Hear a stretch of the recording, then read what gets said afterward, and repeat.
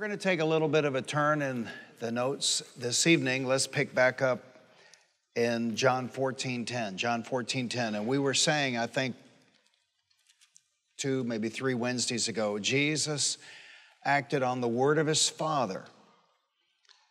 And we see this in John 14:10. Don't you believe that I am in the Father and that the Father is in me? The words I say.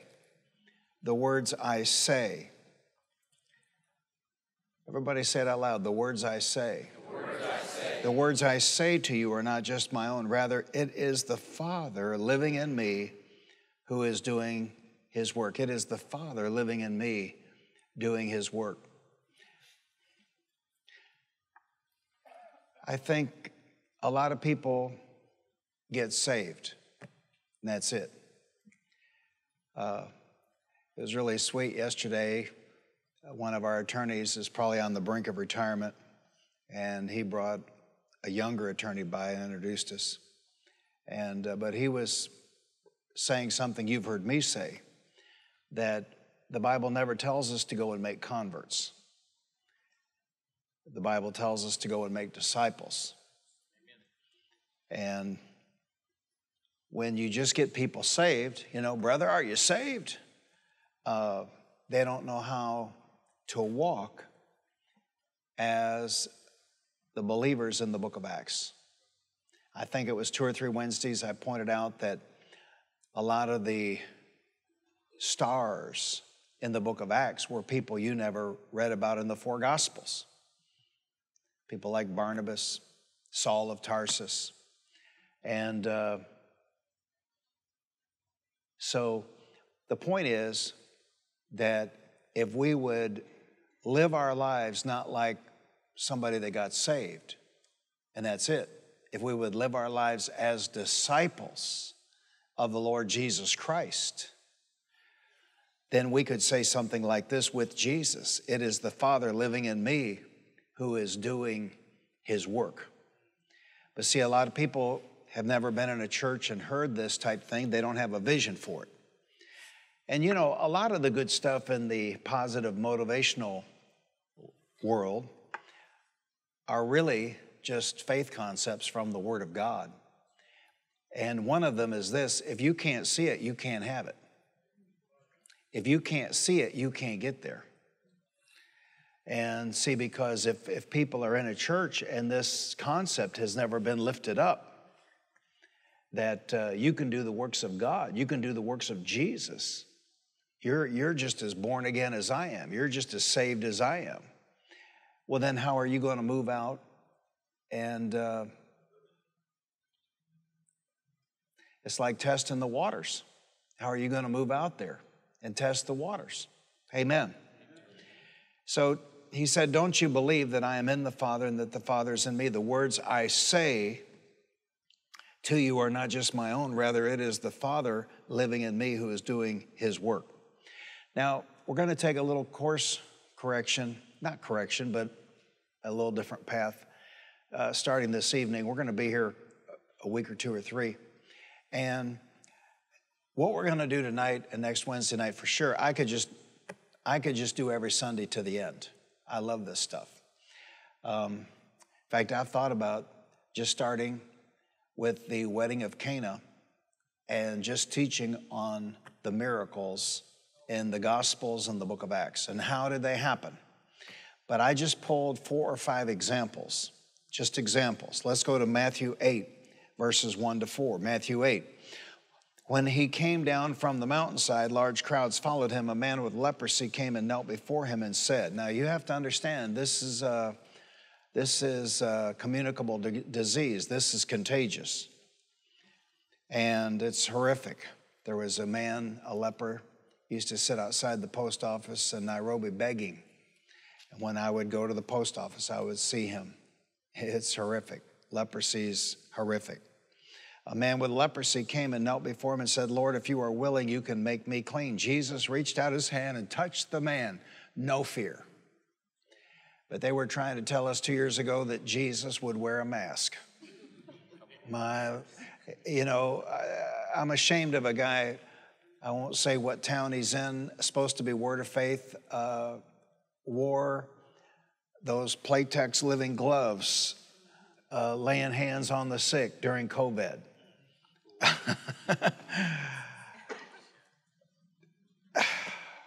Lord. Jesus reached out his hand and touched the man.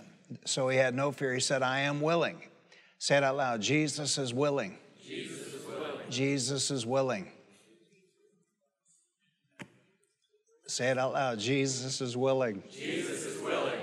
See, that's what I tried to get that young man to comprehend, apprehend, latch onto Sunday. When I said to him, you were healed 2,000 years ago. Amen.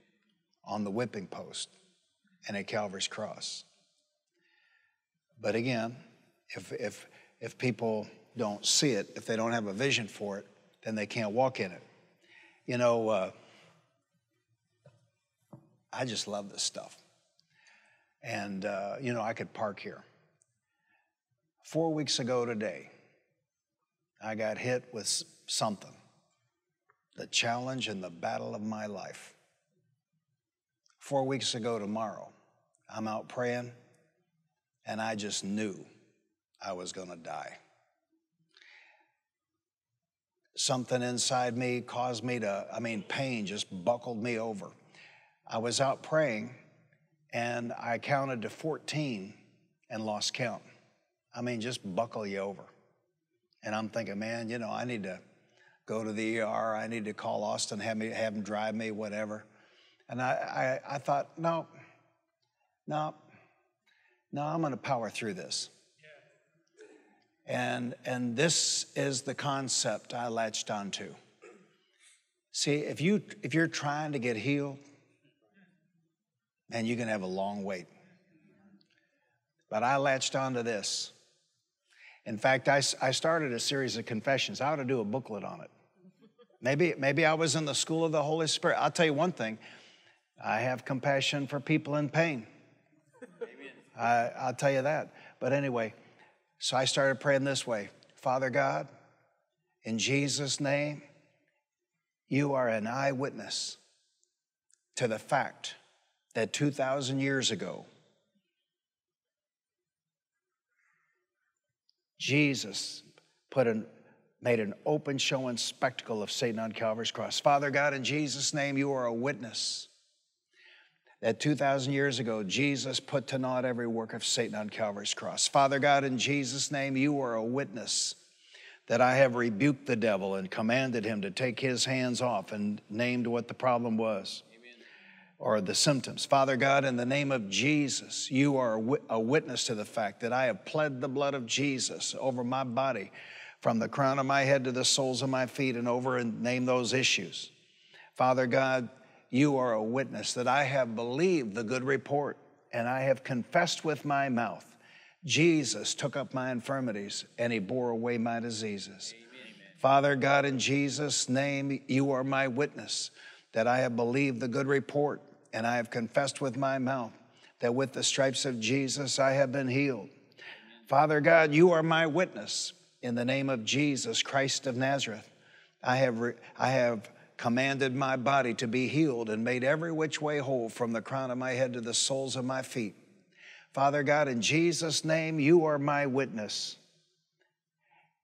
And then I would say, and based on these faith facts, Father God, to which you are a witness, I boldly declare, I am healed, I am whole, I am well, from the crown of my head to the soles of my feet. Amen. Well, that horrible pain went away, within a day. All pain went away within several days. And it took a while. But I'm here to tell you tonight, 28 days later, I am totally, absolutely, 100% completely healed by the power of the Lord Jesus Christ. Now, John G. Lake, I think we have his book in the cafe. John G. Lake taught that sometimes God's not doing us a favor when he heals us right away, a miracle. See, when you get a healing, when you cut your hand, does it heal instantly? No. What does it take? Time. So when you have a healing instant, that's a miracle. Amen. But when you have a healing over time, it's still a healing. And John G. Lake taught on healing that he wasn't sure God did us any favors by giving us instantaneous miracles. Because he said, we thank God and we go on down the road. And we don't learn how to fight. Now, the reason I was able to do what I was able to do is because of what I've been teaching the last month or 2 months here on Wednesday nights. You have got to have faith in your faith. See? And the anointing with oil is great. Prayer of agreement's great. Laying hands on the sick is great. But if you stop and think about it, all of that is in a way having faith in somebody else's faith. But what if you're on vacation? What if you're visiting relatives in a place, you know, a God-forsaken part of America, which there are plenty of? In other words, you have to have faith in your own faith. Now, I wouldn't suggest starting with something that could be life-threatening. That's why we're always saying, you know, work your faith on money. It's non-fatal. Believe God for a refrigerator. Believe God for a washer and dryer. Exercise your faith. Hallelujah. Oh, so the procedure. Here's what I did. Now, you do what you want to do. Here's what I did. Instantly. I did a handful of things instantly. First thing I did, I went to what Sue and I call a word fast. Instantly. Only the Bible or things about Christianity. Nothing else. I'm talking about to put before your eyes. Second thing I did, I stopped praying. I have not prayed in 4 weeks.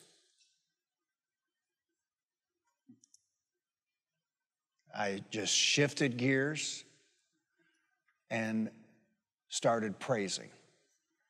I've not prayed in 4 weeks. Just praise.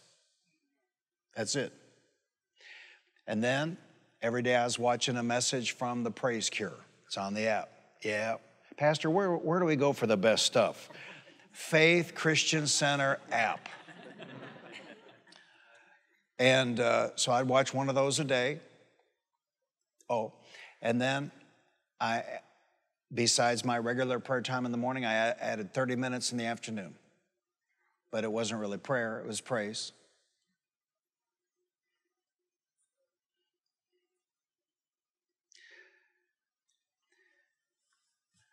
We who know God do not go into the ring with Satan to see who wins. We who know God go into the ring because we know that we are winners and victors in Christ. Amen. And it might take 4 weeks, but we win. Amen. You see that? Amen. We prevail. Amen. But this idea of trying to get healed is nothing but sabotage. We were healed 2,000 years ago on that whipping post. And we were healed 2,000 years ago on that cross. Well then, Pastor, what are we doing? We are enforcing Satan's defeat and Jesus' victory. Amen. You see, the work's done. See, if you're trying to get God to do something, you're defeated. The work's done. It's all done. Now, I hope I can get to some really great stuff here, but I just threw that out there. That's free. Lord, if you are willing, that's where I got off course. Say it out loud. He is willing. He is willing. See, and never once did I say, Lord, because he didn't know anything. God bless him. The leper didn't know anything. He didn't have a Bible. He might have had an Old Testament. He didn't have a New Testament. He didn't know anything. Don't be asking the Lord if he's willing. Amen. And don't be coming up to me and say, well, I'll see you Sunday, Pastor, Lord willing. I always say the same thing. He's willing. Amen. Yeah, but what if the rapture happens? I'll still see you Sunday. I am willing, he said, be clean. Now, notice what he did. He touched him, fearless, and he said 2 words. We make a mistake oftentimes when we pray for the sick, when we pray a lot of words. And what I discovered as I got older was I prayed a lot of words trying to convince the person who needed prayer that I was doing a good job. I was praying my best prayer. And I know in the early days, I don't think they think that of me anymore, but I remember especially with Sophie, sometimes they'd bring Sophie to me and I would just say, a handful of words. And, it's like my family looks at me like, is that all you got?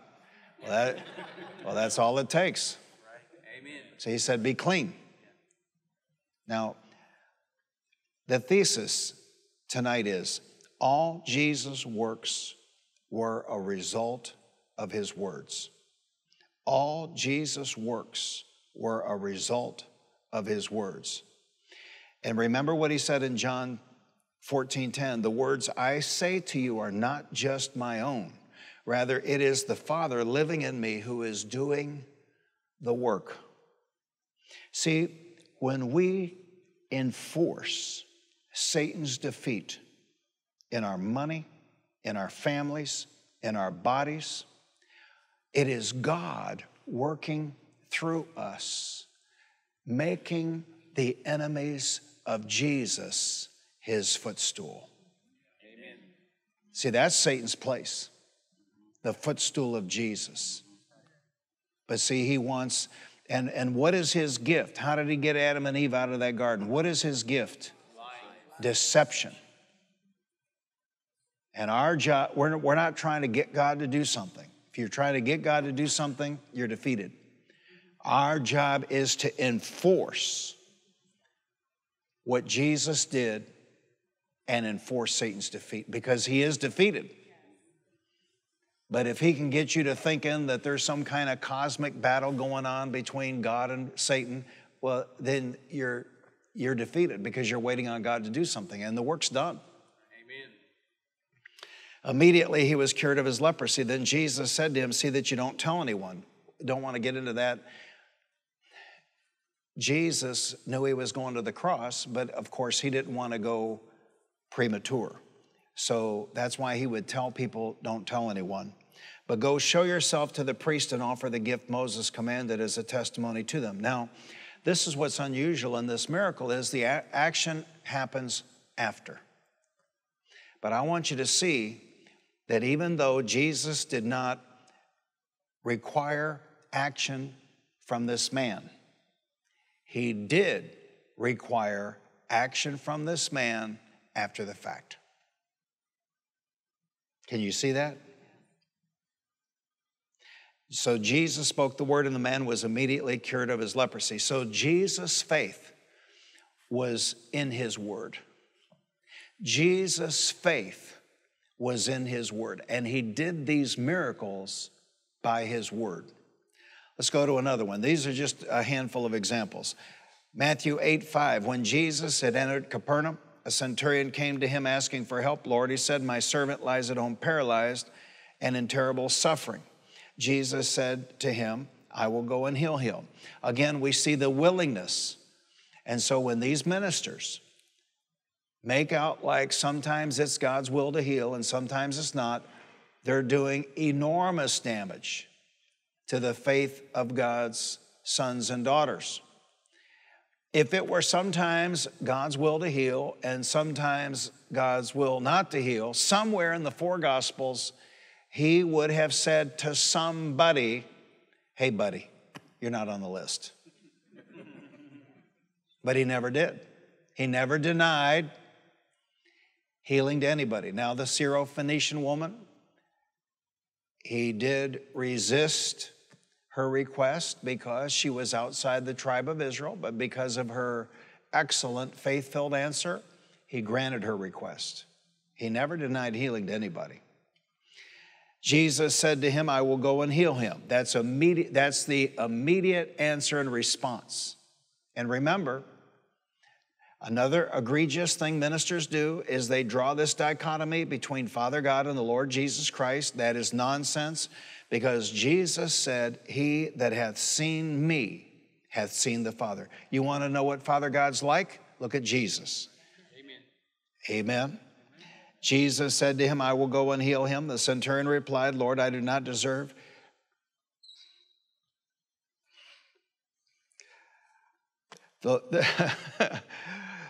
The centurion replied, and I told somebody that works for me, I knew that if I could beat it by faith, I'd go to a new level. I was watching Sunday morning, and I saw myself stagger under the power of God, and that's why I just had trouble reading. I don't know about you, but I'm ready for another level. Amen. I don't know about you, but I'm ready for another level at Faith Christian Center. Amen. Hallelujah. Hallelujah. Thank you. The centurion replied, "Lord, I do not deserve to have you come under my roof, but just say the word."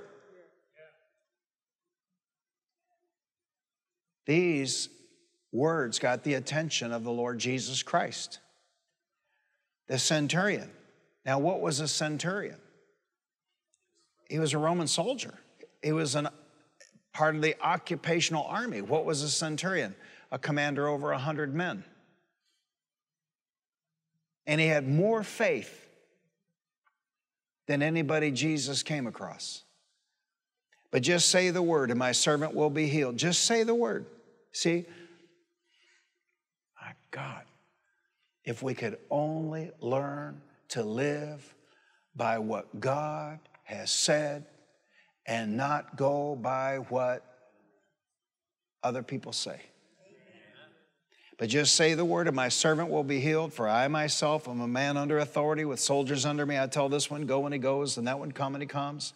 I say to my servant, do this, and he does it. When Jesus heard this, he was astonished and said to those following him, I tell you the truth, I have not found anyone in Israel with such great faith. And what was the faith? Just say the word. I say to you that many will come from the east and west and will take their places at the feast with Abraham, Isaac, and Jacob in the kingdom of God. But the subjects of the kingdom will be thrown outside into the darkness where there will be weeping and gnashing of teeth. Verse 13, then Jesus said, see, these miracles are all based on words.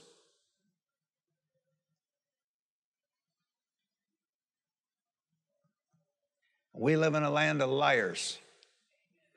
Amen. These miracles were all based on words, and Jesus said to the centurion, go. It will be done just as you believed it would. And his servant was healed at that very hour. But now notice, Jesus said, go, it will be done just as you believed it would. But if he'd been like a lot of believers I know, he'd have hung around and say, well, how do I know my servant will be healed? Or like Naaman the leper, he would have been offended. Is that all you got? You know, you're not going to lay hands on me. You're not going to give me a prayer cloth. You're not, see, you see what I'm saying? Go, and it will be done just as you believed it would. He was requiring action. Amen. So something's said and something's done. So Jesus spoke the word and the servant was healed that very hour. So Jesus' faith was in his word. And all Jesus' works were a result of his words. Mark chapter 2. A few days later, when Jesus again entered Capernaum, the people heard that he had come. So many gathered that there was no room left, not even outside the door, and he preached the word to them. Now, when it says he preached the word to them, what word did he have to preach? Talk to me. What word did he have to preach? The Old Testament. There was no New Testament. So many gathered that there was no room left, not even outside the door, and he preached the word to them. Some men came bringing him a paralytic carried by 4 of them. Since they could not get him to Jesus because of the crowd, they made an opening in the roof above Jesus, tile roofs like you see in the Middle East. Since they could not get him to Jesus because of the crowd, they made an opening in the roof above Jesus. After digging through it, lowering the mat, the paralyzed man was lying on. So what do we have here? We have action. They took action when Jesus saw their faith. This is one of the most remarkable clauses in the New Testament. When Jesus saw their faith. And people, I've preached on it 100 times, and people don't comprehend it. When Jesus saw their faith. When Jesus saw their faith. See, when you give in the offering, you could say to yourself, when Jesus saw their faith. Why would you? Think about all the things you would not do unless you were really a believer. Amen. Who would tithe? Really? Right? When Jesus saw their faith. So action, they took action. Say it out loud, faith can be seen. Faith can be seen. Say it again, faith can be seen. Faith can be seen. He said, he did what? He said to the paralytic, son, your sins are forgiven.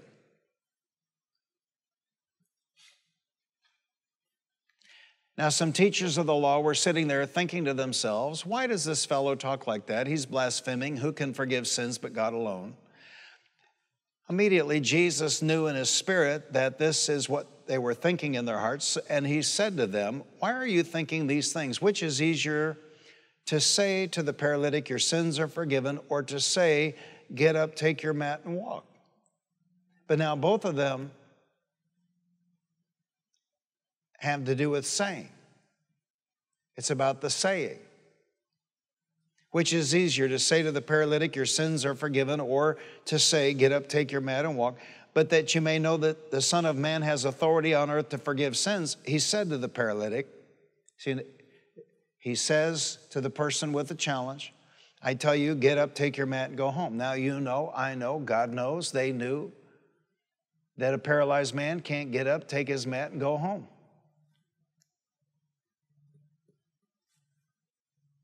Unless he has what? Faith. You wouldn't even try.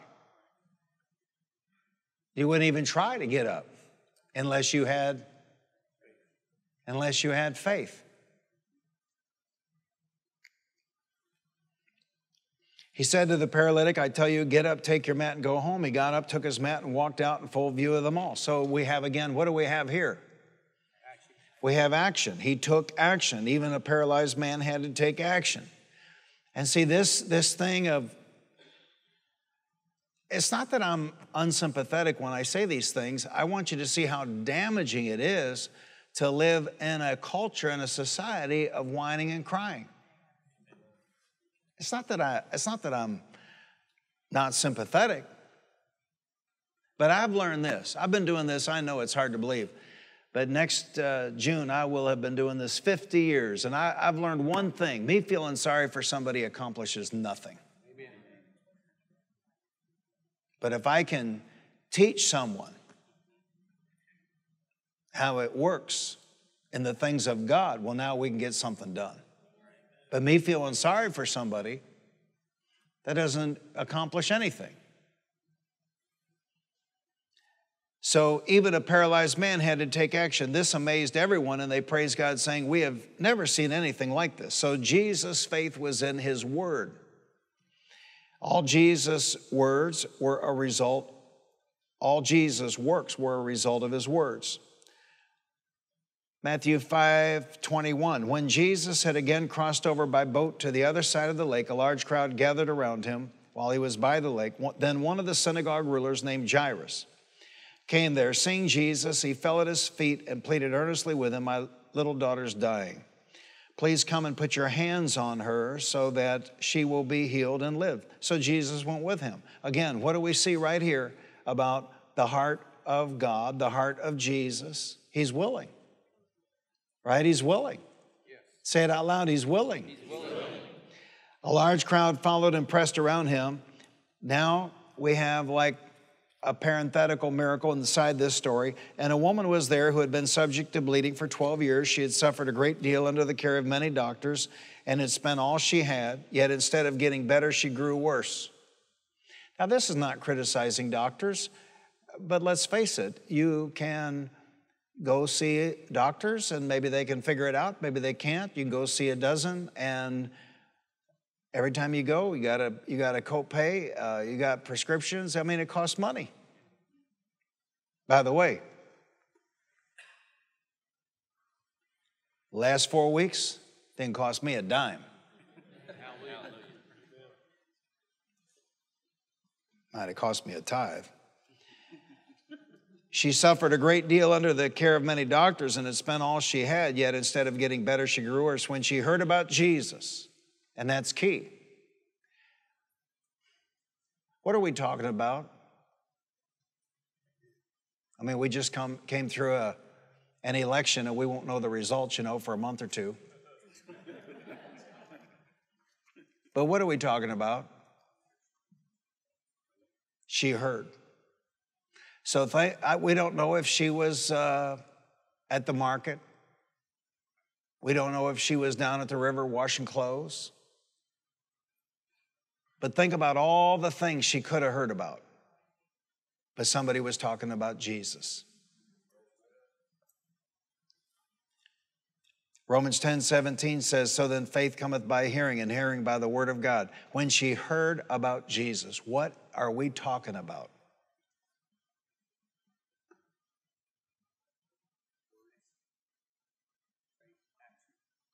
Let me tell you what. That weeping and gnashing of teeth and that place where there'll be darkness and all of that, we're going to be surprised who's there. Because we got a whole lot of people not talking about Jesus, they're talking about their favorite politician. No man's going to save you. And I know this, no man can heal you.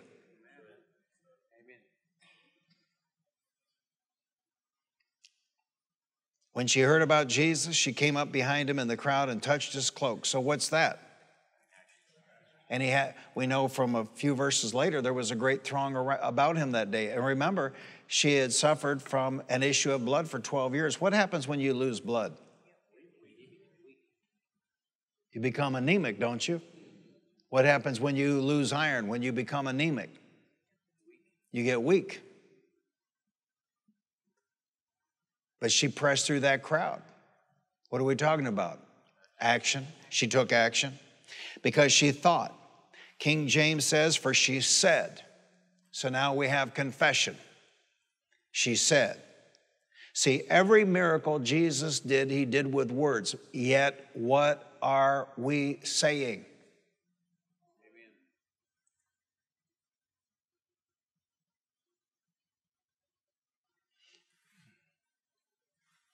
Minister sat all the way through Lillian B. Yeoman's class on healing when she used to teach in Bible school. She was an MD. And toward the end of the semester, at the end of the class, this young man went up to her and said, Dr. Yeoman, would you please pray for my flu? And she just went ballistic. Your flu, your flu, your flu. No point in me praying about your flu.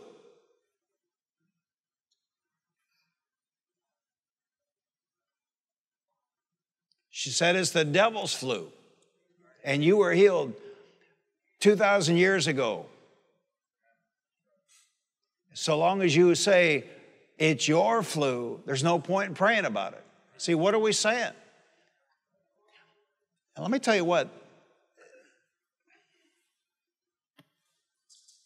I'm sure we have all kinds of faults, but we stayed with the Bible. And I don't know what in the world is going to happen with these ministers that took the Bible out of their sermons, because faith cometh by hearing and hearing by the word of God. If there's no Bible in the sermons, how's anybody going to have faith? How is anybody going to know how to believe God for anything? Amen. Maybe that's why they're looking to man to save them. Because she thought, King James says, for she said, if I may but touch his clothes, I shall be whole. So we have confessions. She said something. So we have to ask ourselves, what are we saying? See, every miracle Jesus did, he did with words. And he had faith in his words. So what are we saying? And what are we doing? Immediately her bleeding stopped and she felt in her body that she was freed from her suffering. At once, Jesus realized that power had gone out from him. I've always found this to be one of the most interesting verses in the entirety of the Word of God, because he didn't even know power had gone out of him until it had gone out of him. There was no volitional act on the part of Jesus. This, more than anything, tells me the will of God. You can tap him without him even agreeing to it. That is how much it is the will of God for his children to be healed. So, asking God to heal us is fruitless. Pleading with God, begging with God to heal us is fruitless. That's why I shifted gears, and now I've thrown down. I've told them, you want any praying out of me, everything stops. We're going to stay right here, because I got 2 things left in my body that I've just put up with for a while. I told them, no, I'm in the mode now. I'm in the zone. We're going to stay right here. We're going to get this knocked out. I told Sue, then I'll be perfect. Why not? Why not? Why not? You know, if you're fishing in a real good spot, you don't move the boat. Immediately her bleeding stopped and she felt in her body that she was freed from her suffering. At once Jesus realized that power had gone out from him. He turned around in the crowd and asked, who touched my clothes? You see the people crowding against you, his disciples answered, and yet you can ask, who touched me?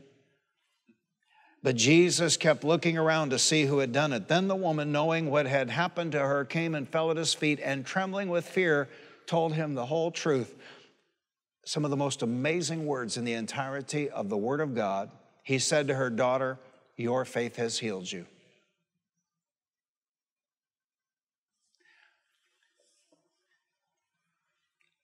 I think it was, I'm not sure if it was a Sunday or Wednesday, it was in the last 30 days, I said that faith is the greatest power on the planet.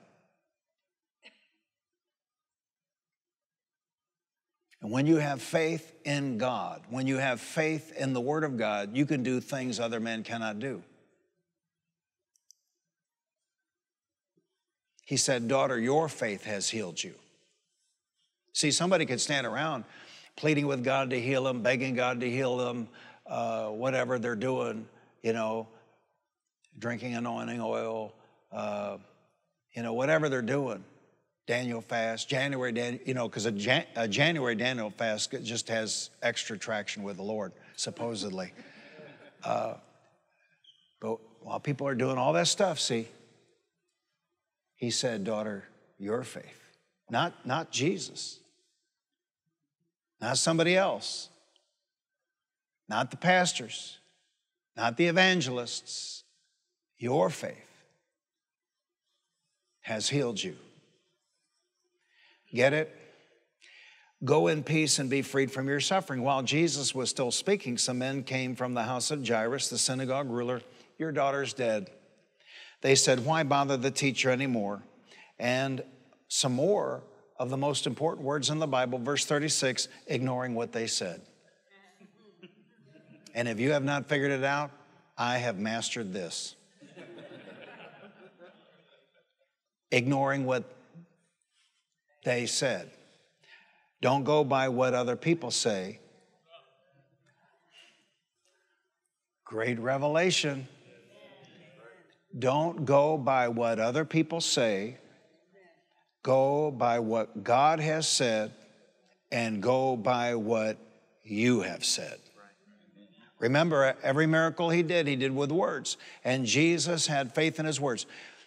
By the Spirit of God, 2 or 3 Sundays back, I said in a service, you may not make money in 2023 the same way you made money in 2021, but you will make more money in 2023 than you made in 2021 or 2022. Hallelujah.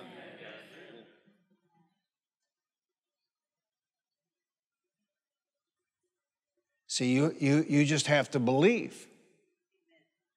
And then, what are we talking about tonight? Take action. See? Faith. And he said to her, or no, here in verse 36, ignoring what they said. So ignoring what they said. I don't even know who the heck they are anyway. You see? And isn't it fascinating? The biggest loser in town, the person who's been divorced 5 times, the person who's on welfare, you know, your relative who can't hold down a job. Isn't it amazing the people who dispense advice? And brothers and sisters, you have to ignore what they said. Amen. And you have to go by what the word says and go by what you say. And that's why you got to master what you say. Don't let your tongue just flap around, you know, like some dog panting. You know how the dogs, you know, their tongue just goes. Don't be like that. Be deliberate. If you don't know what to say, shut up. Amen. Jesus told the synagogue ruler, don't be afraid, just believe. King James says, fear not, only believe. Now this is insane because the girl's dead. Fear not.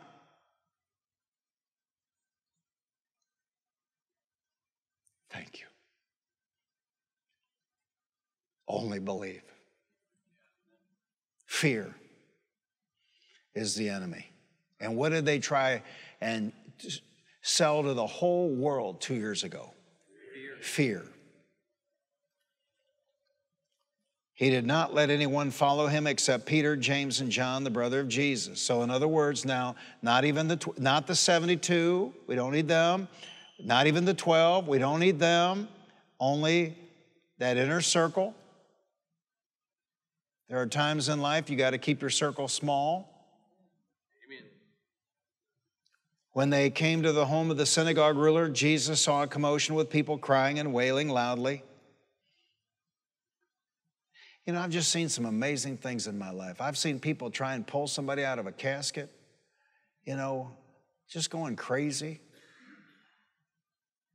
People are amazing. I mean, if they're lost, well, gee whiz, that's terrible. If they're saved, they're with the Lord. So there's no point getting all crazy about it.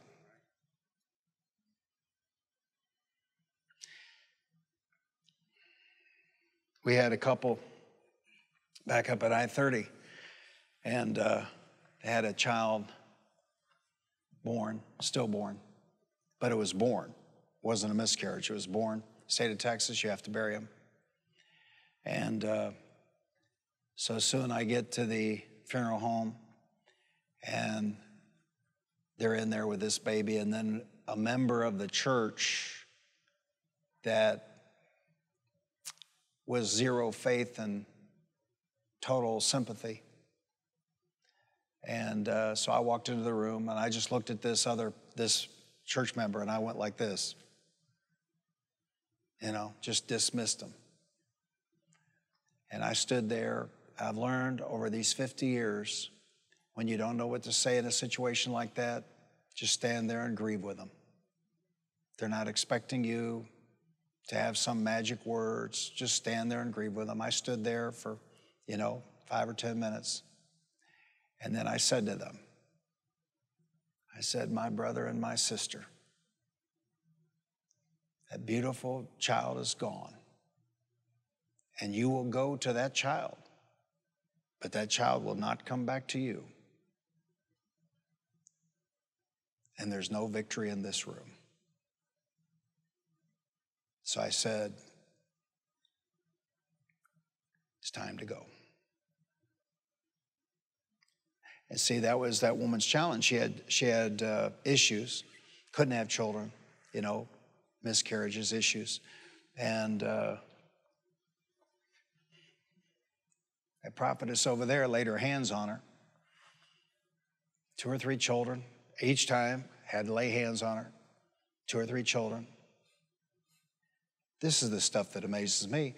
But they changed churches because some church offered them $35 a week to run the soundboard. This is the stuff that amazes me. I didn't do anything. A lady over there did it, laid hands on. I'm saying, people pick churches for the oddest reasons. Amen.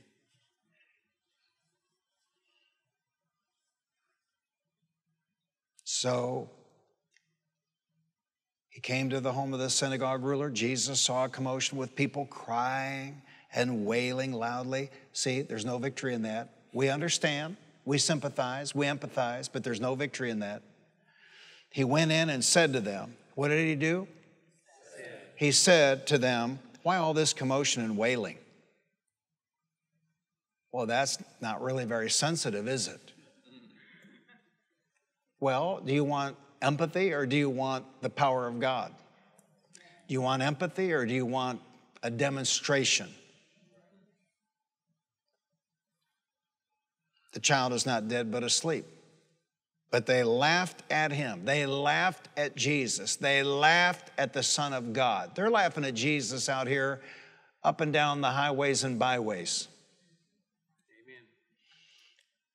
After he put them all out.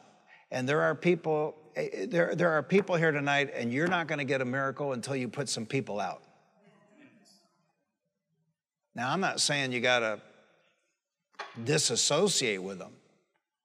But gee whiz, you know, it's like plutonium. You know, I don't need to be around it that much.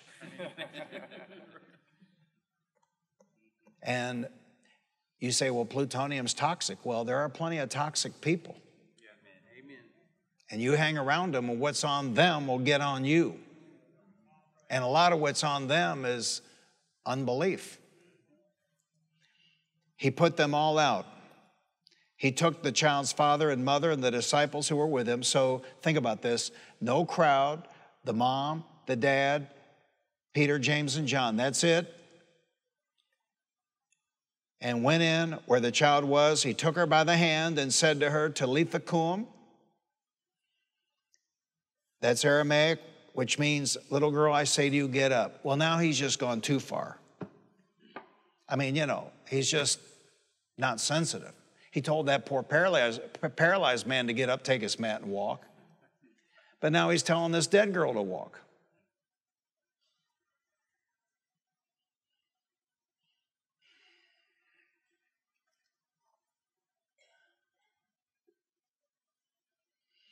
Little girl, I say to you, get up. Immediately the girl stood up and walked around. She was 12 years old.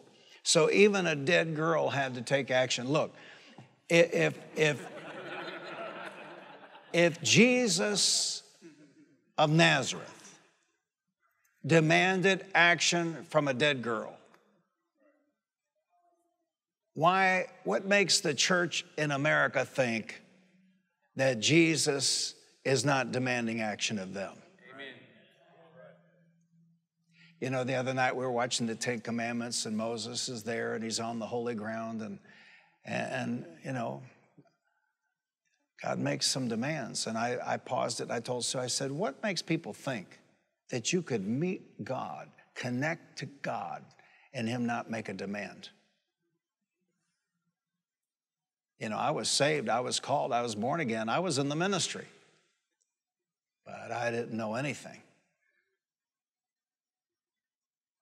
We came home from a Saturday night potluck, late winter, early spring of 1982, and where do you think Pastor Gene was? He was in the refrigerator looking for something Sue had made instead of, you know, those women that from that potluck. And I'm in the refrigerator, and the Lord spoke to me as clear as I've ever heard him. He said, tomorrow you begin a 40-day fast. I never fasted. I don't think I missed a meal. And so I headed out. 39th day of that fast, I was praying the way I used to pray. And, but when I say the way I used to pray, you know, 15 minutes. And I was sprawled out in the back bedroom of our house.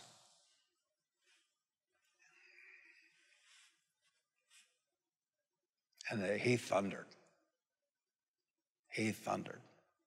Stand up, for I will demand of thee. It's amazing to me. People think they're going to meet God, connect to God, know God, and he won't make a demand. Of course he will. Of course he will. Now, you can go years. And I mean, I can't remember the last time the Lord told me to do something. It can be a long time. We get a wrong impression. Austin's on the edge of his seat. I know that. So we get the wrong impression. We read like Abraham, and God said this, and God said that, and you know, Abraham's out, sees three men walking. We get the wrong impression. But if you go to the book of Genesis and you look at how long he lived, and you looked at how many times, and you look up how many times God spoke to him, God only spoke to him once every 20 or 30 years. I mean, I'm talking about on average. Now, I'm not saying it'll take that long for God to say something to you, but what I'm saying is he doesn't come along every day of the week and ask this and demand that. That's not his way. But when you connect, don't be surprised if he makes a demand. But oh my gosh, what a joy it is to know him. What a privilege, what an honor it is to serve him. And what a privilege and what an honor it is to obey him. Because all there is in consequence is reward. Hallelujah. He is a rewarder of them that diligently seek him. Immediately the little girl stood up and walked around. So even a dead girl had to take action. At this, they were completely astonished. He gave strict orders not to let anyone know about this, and told them to give her something to eat. Because if I remember it, is it John 10? It was raising Lazarus from the dead that got him killed. And that's why he was, constantly saying, don't tell anyone. Because he wanted to fulfill his mission and fulfill his purpose. Say it out loud. Jesus' faith was in his word. And all Jesus' works were a result of words.